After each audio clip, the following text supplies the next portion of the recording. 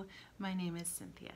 I thank you for clicking on this video, and if you enjoy beautiful cross-stitch patterns and seeing and hearing about my attempts to recreate said patterns, then you're in the right place. And I intend to recap the last 7 days that I've worked on the Stitch Mania challenge that's taking place throughout the month of May. I have 7 projects that I'd like to share, and I also have a gift, a exciting announcement, and a reminder at the end of the video, so I hope you stick around for that. And as I said, I'd like to recap what I worked on over the last 7 days. I left you with outstarting my day 7 start, which was day 7, Christmas Elf Helper by Barbara Anna Designs. It's a free pattern online. I did have someone ask on Instagram where to find that, so I will link that below where to download that. I did find that it's still available, and it was just a fun, whimsical stitch. I love her cheeks and the birds. I particularly like that bird that's holding packages by his beak with some string. So I will get back to this probably in September as I kind of ramp up for my Christmas stitching. But it's a lot of fun, whimsical colors, and I think my kids will enjoy the fun character to go with the elf stuff I already have. And to stay with Christmas, I also worked on a really popular design that's got a lot of love on Instagram. This Christmas Rules by Lizzie Kate. My hands are kind of shaking, sorry. And I didn't get as much done on it as I'd like, but I was able to fill in more of the top, which had kind of been giving me trouble. It's funny how much my stitching has changed in 6 months. A lot of these stitches I look at it and think, oh boy, I've come a long way. But from a distance, it's very cute, so no shame in my game. And I put a few letters at the bottom where it says honor traditions, and look forward to getting back to that. It is a beautiful design, very pretty. The darker colors that I was using I thought were weeks, but it's actually Classic Colorworks Manor Red. Such a pretty red, and also some Balsam Fir by Classic Colorworks, and Blue Spruce by Gentle Arts. So just some really pretty deep Christmas colors, lots of fun to stitch. The other one that was fun to stitch, but also just a real project. I had foolishly or naively thought that I could stitch that tomato on the allotted day, which was on the, oh, I got something out of order. That's okay. On the 10th. It is over 2,000 stitches of tomato. So as I got into it, I thought, oh dear. And I like to fill in. I don't mind just the solid, straight stitches. It's something you can do while you're watching TV or waiting on a kid's appointment or something. But it was more than I expected. And I did swap out, this is what's charted for DMC 918, which is a little maybe darker and more prim, for a fabric or for a thread that I found, just happened upon, called Tomato, while I was at my LNS trying to fix my Stacy Natch problem, which I did, by the way. I'll tell you more about that at the end of the month. But this thread was richer, I felt like, and had a little bit of variegation, so that it was just a little bit more of a joy to stitch. And I felt like it matched the picture a little better than that darker DMC. We all know this, the picture is not a good indicator necessarily of your end result. But that is a really cute piece, and I am excited to get back to it. So didn't make it as far as I hoped, but that's okay. On day 9, I'm going out of order a little bit, I worked on Educated by Bent Creek. And I really believed, and if I had just a little more time, I could have possibly met the goal of finishing this in the day that I stitched it. It won't take much longer to finish. I used Sarsaparilla by Gentle Arts to stitch my cat Roxy. She's a tortoiseshell. And it was a lot of fun. So this is a fabric that I dyed myself. It was a scrap of Monaco that I dipped in tan, wadded it up, and then over dyed it with taupe. So really like that. And that's going to be finished in kind of a series with the other library pieces that I picked. So I will show you that hopefully by the end. On day, let's see, day 11, back in order, I intended to stitch Cricut Collections Autumn. But thankfully, I had a notion that it may not be enough space.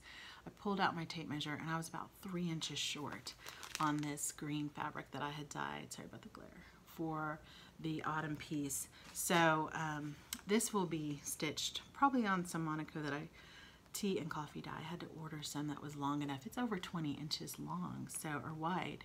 So I'm really glad that I took the time to get out my tape measure.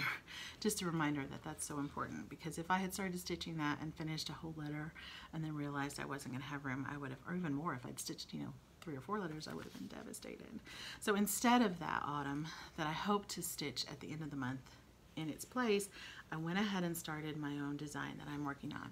And I won't tell you what it's going to say all the way, but that's the charm I was telling you about that looks like, I think I said it's a watch, it's a clock. But it's harder than it looks to design your own piece. The stitches have to all fit. That's why I went ahead and put that charm on, because I wanted to make sure I had room. And it takes a lot more time. So just a way to find more respect for your designers and to support them any way you can, because it's a lot of work. But I'm really anxious to see how that turns out. And there isn't a pattern to show you, so I hope to have it finished by the end of Mania so you can see the project, because there is no picture yet. On day 12, I worked on my whip of Brooks Books Wizard of Oz. I was still working on that scarecrow and I ran out of thread. I couldn't find the green thread and I ran out of the blue, so I didn't get him finished, but I did put some work on his face, and I was able to use some Krynic and get that gold sparkly brick. And that's only my second attempt to stitch with Krynic. I used it with another thread of DMC. I'm not even sure if that's how you're supposed to do it, but it was fine. I had to go a little slow. I had one break one time, a strand break, but it was a fun result. I made it a little shorter than it was supposed to be. I thought, okay, I'm done. That's good enough. So that makes it super cute. And I have Dorothy as well, so I hope to pick that up probably when I start really getting into my Halloween stitching. And speaking of Halloween stitching, this is what I worked on yesterday, the Cricut Collection Halloween Eve, and that's just a fun ring of trick-or-treaters, a lot of which my kids had chosen for their costumes. So this is just a fun kid piece, kind of for Halloween, but I really liked it. It's not hard, even though it had a fractional stitch or two that I wasn't expecting. I was able to get that top of the moon and the fence almost done. That's the very top of the wheel. And this is the fabric that I dyed myself. I did do another wash of brown over it, trying to tone down the orange, and I really like this fabric. I think it turned out pretty good, and everything's showing up so far on it. That's a classic Colorworks Queen Bee. Just a really pretty variegated yellow. So liking that stitch very much, and I was unable to start my start for today. I kept working on that moon as I was watching my husband, my sweet husband, change my teenage daughter's flat tire this morning. We had to go find her car that had been abandoned last night when she had a tire shred on her in construction. So grateful that she is okay. But as we all know, mania plans get interrupted with life, and or mania interrupts life. I don't know which it is. But I will start this hopefully this afternoon and work on that barn some more, and maybe get to the specialty row above the barn, because I do enjoy doing those. So looking forward to working on this for the last of my week. And the other thing I wanted to share was a gift that I picked out for myself when I was at the Stitch Niche. I found a piece I think I had seen, maybe it was Michelle of Cozy Egg, I don't remember, this border on this piece called Birds of a Feather by With the Needle and Thread, Brenda Gervais, just really drew me in. I thought it was so pretty. This was some kind of mystery, like 3-part piece. I think that's part 2, and I don't remember if I showed this. This is the final, yeah. It is called Birds of a Feather as well as the piece I'm going to show you next. So really happy to have that for Mother's Day. Not intending to start it anytime soon, but I'll have to have some whips clear out before I can put that in. It's not a huge piece, but it's really, really pretty. So I think it's out of print. Like I said, just a something I stumbled upon and didn't think I'd ever see it again, so I went ahead and snatched it up. So that was from Stitch Niche. And I also picked up some threads at Stitch Niche for the piece I told you about last week called Birds of a Feather. I don't know what that title keeps popping up for me, by Blackbird Design. And I have an exciting announcement about this piece. My friend on Instagram, Kim Goldman, and I were talking. We had both snatched this up when we realized it was going to be going out of print. And so we had said, would you like to do a stitch along maybe in a couple months? And another friend, Becky from Socks for Mom, said, oh, I'd like to hop in too. So the three of us, Becky of Socks for Mom and Kim of Kim Goldman on Instagram, I'll link both of their channels below, are going to be starting this piece on July 13th. That's a day that's special to me. So, and it's the middle of the summer after patriotic stitching is done. I thought it would be a good time.